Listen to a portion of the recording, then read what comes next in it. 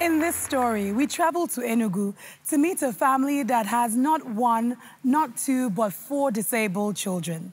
Despite the daily hardships of providing shelter, food, and basic medical treatments, they see their children as precious gifts and have remained determined to overcome their challenges through their love for each other. Tucked away in the safety of GRA in Enugu, the Chime family is surviving through the generous help of their church and community members, providing them with a place to live and a glimpse of a normal life. They have no work, no money, and no means to take care of the children's special needs. Life is a continuous struggle that has now become unbearable, even with the assistance of community members and their generous landlord. I'm architect Jude Emejulu, living at Transekulu, northern part of Transekulu. And I happen to be the landlord of the Chime family. We go to the same church and the same fellowship. So from there I discovered their predicament. That is the problem with the children, those that have some hearing impairment, one problem or the other. So then I started associating with them. My name is Philomenas Chime. I was married with Sonny Chime, Udi, here in Enugu State. We are from Udi. Then after the marriage, we went to Kano. I'm Chime, Sonny Shedrack. I'm the husband to Mrs. Philomenas Chime. We got married in 1980, had 8 children to date. 4 are physically challenged, 4 are normal. So the 4 children, 3 had physical challenges and 1 disabilities. So because of it, we decided to come down to Enugu and seek help for their treatments. The elder one, Chibueze, has a ear impairment. You cannot hear, when he turns, you cannot hear you. And speech also. Then the second one, Chibuzo, also had the same ear impairment. Chibueze is even better than him. So the speech and also the hearing. Then Chisom had also a problem in the brain. Sometimes she would just fall down and be shaking. Sometimes she will just decided to pull off her ears, and she also have speech problems. She cannot interact with you, and that's her own. Then Choka, he cannot talk, and his own. I'm not God, but his own is worse than the rest because it's just deformed. That's the last deformed. Choke. The 4 children.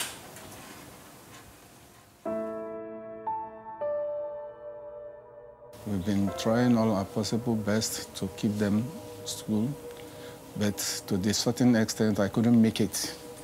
I have to sell my car for the hospital bill and all these things. Couldn't make up paying my rent at Zik Avenue where I was living then. So the landlord have to quit us. The landlady have to quit us. So we came to this federal housing. So from my association with them, I discovered that they were unable to pay a rent for where they would stay. So I had to ask them to come and start staying here. This is a place, a kind of quarters for some of my staff. My name is Shime Shubeza. I'm from Enugu, Iju Town. I'm graduated from IMT Enugu, student of education. I'm unemployed. I'm not working right now. I have a little problem. I can't hear very well, and I can't speak very well. My brother and my sister are having more physical than me. So I'm trying to help, and my mom and my dad, they can't, finding them difficult to help. So I'm trying my best to help. So things are very difficult in Nigeria, and it's very, very difficult for us, but I'm trying my best. So, looking after 4 physically challenged children, paying the hospital, buying drugs, going to looking after them. Some of them don't come out. Some of them you have to carry them before they do this thing. So it's very challenging and and even affecting my own health. I don't work as I used to do. I don't have any movable thing to take them on and do these things. So the challenges is not what I can physically explain, but somebody who is closer to me will know exactly. I'm in hell while on earth. 4 out of 8. There are many challenges. You can never, no freedom, cannot go out, cannot do anything. Because the girl, you have to follow her around. She cannot bath herself. If she goes to the toilet, you must come and give her water to wash. Must be very observant to wash her hands, her clothes. She would like to wear dirty clothes. Dirty clothes, and she cannot eat food without meat. Then choke her. You can see her going to the toilet, you will clean, wash. She cannot wash. Bath. So it's a big challenge. I'm having hypertension now,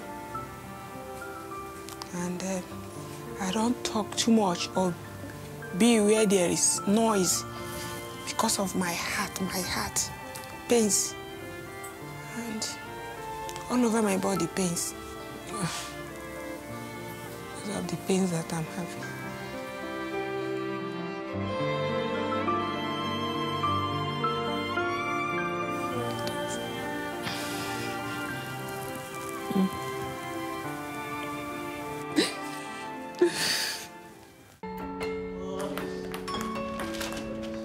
The landlord also generously donated a table tennis set as a way to develop motor skills and release the tension of a stressful life. Having a bit of fun helps them to forget about their troubles.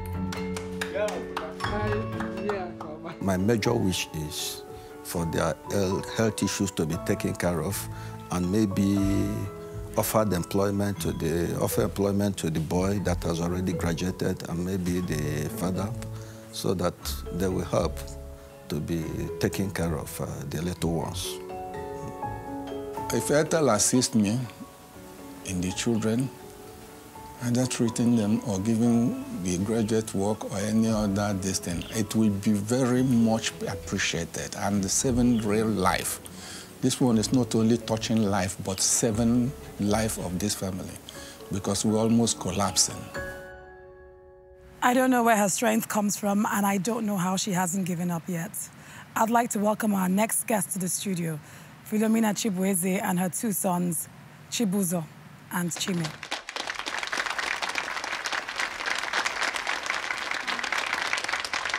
Welcome to the program. Oh, thank you, Ma. I'm watching that, and the first question I want to ask you is, how have you managed to not give up yet? It's God Almighty. He's my strength.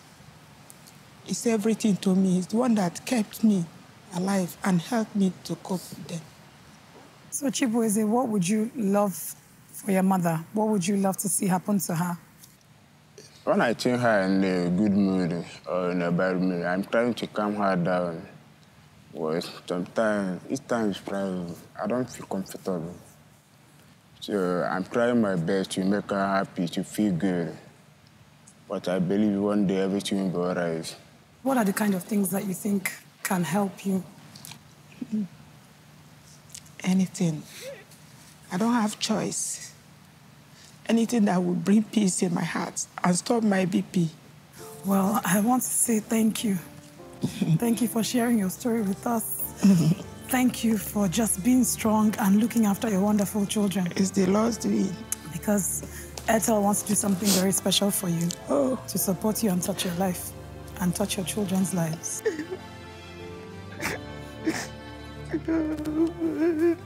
So they're going to provide 2 hearing aids. All right, for Chibueze and Chibuzo. Oh, God.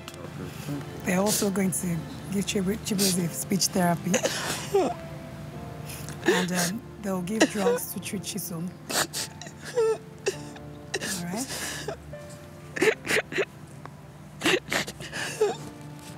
And it doesn't stop there. There's also Airtel insurance. 2 of your children at 5,000 naira per month. They are going to construct you a poultry cage with 200 birds. Oh, it's so unbelievable, no. I'm feeling like dying. I'm finished.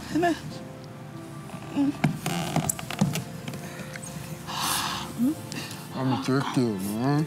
So much on me, Tobia. Is it? Seems like dream. Oh. It's okay. The joy is too much.